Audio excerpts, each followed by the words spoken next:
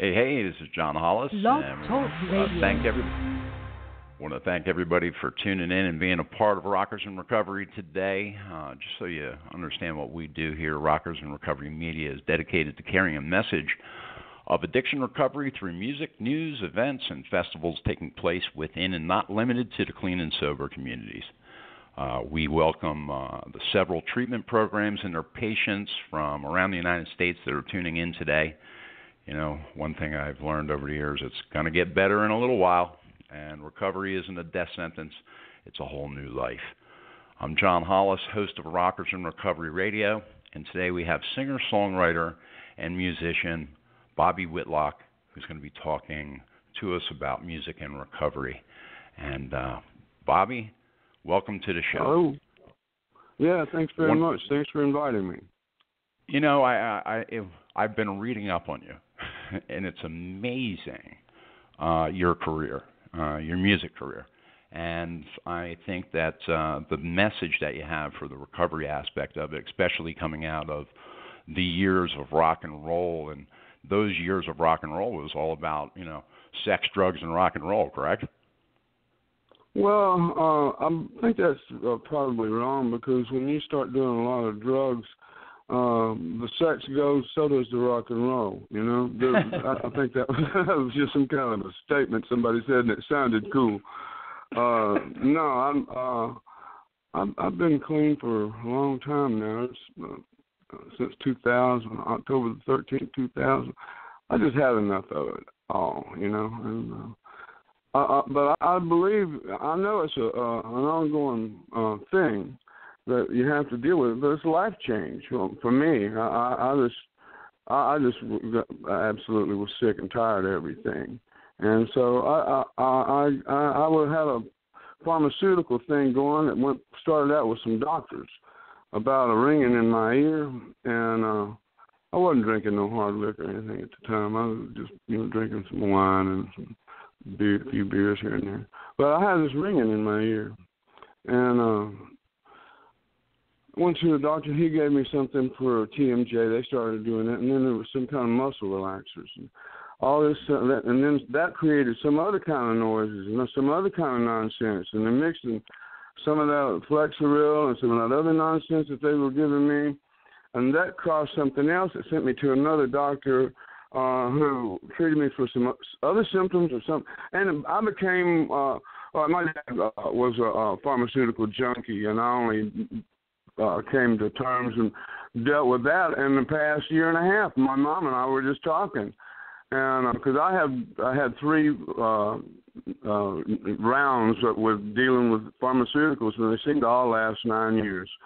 But my mom and I were talking about a year and a half ago about my dad, and he was a squirrely little Southern Baptist preacher who was just, I was ducking, most of my life, anything that might come my way that was being thrown by him. He was as squirrely as they come, but could never figure it out. And I quit trying, and, you know, of course, figuring this thing, couldn't carry all that around. So when I was about 30 and had kids of my own, I don't understand. It must have been pretty hard, you know, growing up and having kids and trying to be a minister and live right and everything and set a good example. It was one of these deals that he was doing the best he could with what he had to work with. He's from Pumpkin Center, Mississippi, you know, and his daddy was a moonshiner. So, I mean, he come up hard, and it seemed to want that for us. But I was talking to my mom the other day, about a year and a half or so, and ago, and it had to do directly with my dad and his pharmaceuticals. And I told her, I said, I hadn't had even an aspirin since, you know, October of 2000, and so when I quit doing that, I quit everything.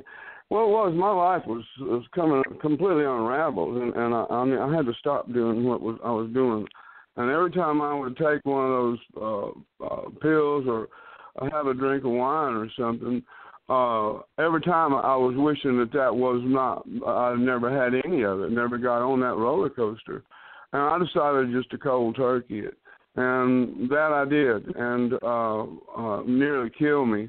But it was enough for me to say, all right, that's it. Because ever since I was a young boy, every time I did something, I was wishing I'd never done it in the first place. And I'm sure that everybody out there who's listening has had the same feelings about, smoking cigarettes. Jesus, I can't. The thing is with this dang alcohol and pharmaceuticals and tobacco is and all other damn hard drugs, cocaine and heroin and morphine and everything. Forget about it. The thing is, I can't believe that I ever did that to my body. This is the only thing that I have that really is mine, and it gets me around and pretty dang good. I might say, considering all the hard knocks it's had. But when my mom said, "Well, he was doing those," he had a medicine. A zip-up medicine bag, a shaving kit, and it didn't have any razor blades in it. It was full of pills, no bottles, just pills. And I remember that from when I was a boy. I just thought it was his medicine, But no, this man was getting a squirt, and he was a closet drinker. So he was taking pharmaceuticals before I was born, Mama said. And so she said, he had 26 books right next to the bed. She said, I counted them one time, 26 books. And he'd get in bed and take a couple of those pills. He'd be taking something in the morning and taking something in the middle of the day and taking something at night. And she said, and he read all those books, and he was reading. She's like, it made me crazy. Well, nobody was going to talk about the preacher being a junkie, a pharmaceutical junkie. And I said to her, I said, well, he was a junkie then. Because, that's what I had called myself as a pharmaceutical junkie. I couldn't get off of those damn things, Well, number one, they said it would kill me if I come off of them. Well, as soon as she told me that about him, it was like I had a light bulb moment. I went, wow, no wonder. And everything, it was like discovering I'm black, about 6 months ago that my great-grandma Harrison was a black woman, and her parents were both black. This was my grandfather, Peepaw King's mother was a black woman, but they never said that. You see, no one ever said anything about that in the family. So but when I found out that, I remember Grandma Harrison she had white features, but she was black as she could be. But I remember that, and suddenly my life was clear. I was clear about everything. Wow, I was like I had an awakening. Yeah, you definitely found out, a lot of things that you didn't understand that kind of, put the pieces together over the years. It did, and then it makes it like, well, life is this has all been a part of my journey. That doesn't mean I have to go repeat it. I've been burned plenty, and I'm ready for the next step. So, I feel like I'm blessed to have had awakening and the understanding to know what I was doing to my body, and I just decided to heck with it, man. I said, if it's going to kill me, these doctors say this shit's going to kill me to come off it. I wasn't alive. I wasn't living then. That was no life for me. And I said I would rather die than if that's what's going to happen if I quit everything at once. And I was taking some upwards of 8 different pharmaceutical things, some psycho drugs and all this nonsense, Valiums and Jesus. I can go to heart and medicine first one dang thing and the next. I didn't need any of it. I quit it all. I nearly did die, and but I just took it one day at a time. That's too damn long. I just go one moment at a time, and I've been doing it one moment and a heartbeat at a time. And I don't think about alcohol and drugs. I'm too busy with living, And I don't feel like I'm in constant recovery. Now, this may be contradictory to what you say, but I feel like I've recovered. If I hadn't had anything in all these, I don't even count the years. And Coco has to remind me. She said you had your birthday was your sobriety birthday was week before last. So I'll be down. But I do believe that at some point along the line you got to recover. Feel like okay, that's something that's behind me. That was was part of my life. That was like, smoking in the boys' room when I was a kid, or it's funny because there's a lot of shit, Bobby, there's a lot of people that believe that, and I'm one of them also. That there was a point where we do recover and we move forward.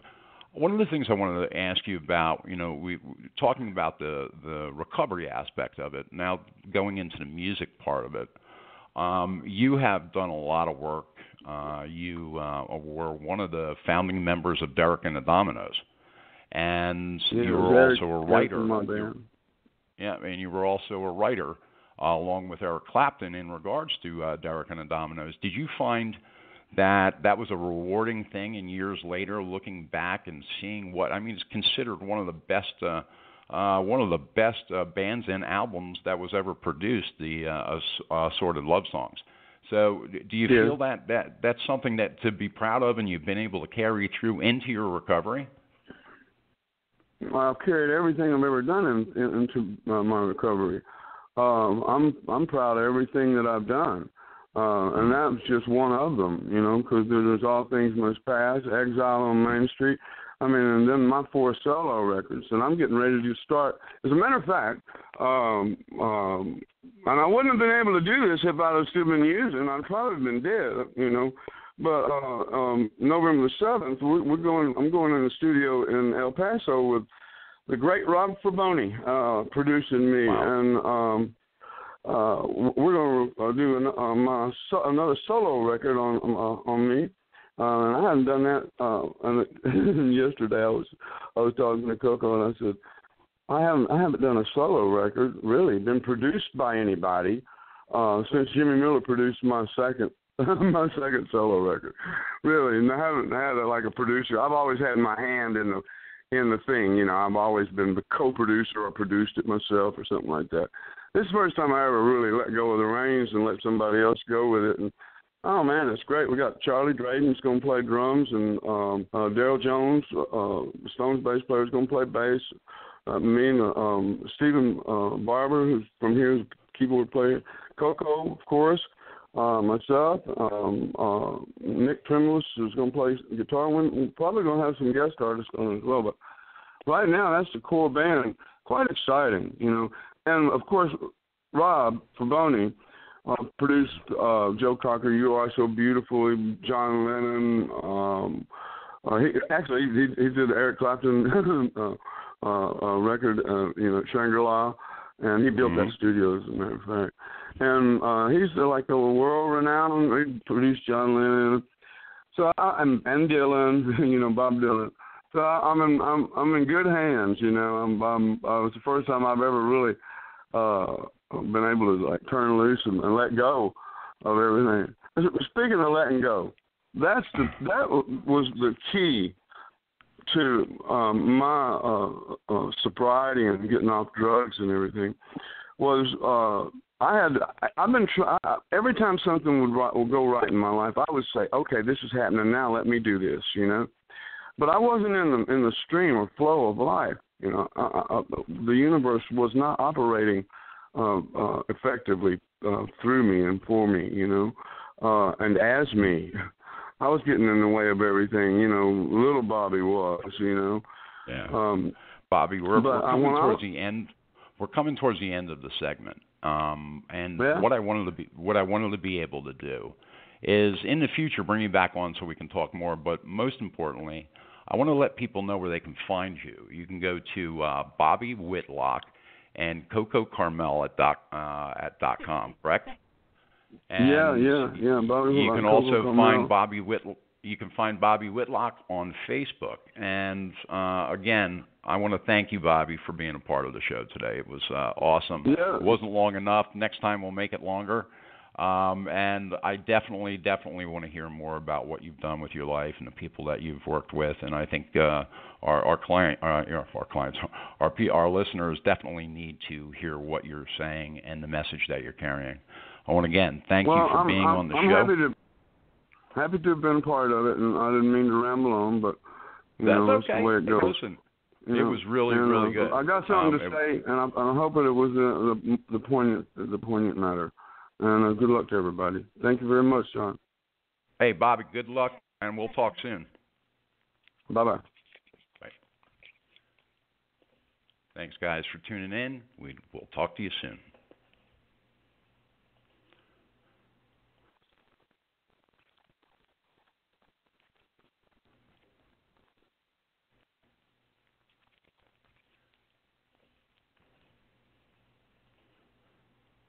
The holidays start here at Kroger with a variety of options to celebrate traditions old and new.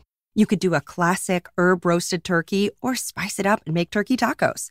Serve up a go-to shrimp cocktail or use Simple Truth wild-caught shrimp for your first Cajun risotto. Make creamy mac and cheese or a spinach artichoke fondue from our selection of Murray's cheese. No matter how you shop, Kroger has all the freshest ingredients to embrace all your holiday traditions. Kroger, fresh for everyone.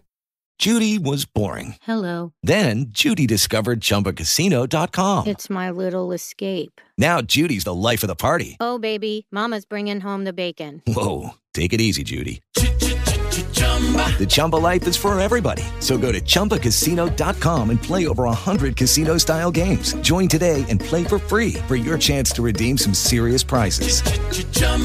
ChumbaCasino.com. No purchase necessary. Void where prohibited by law. 18+ terms and conditions apply. See website for details.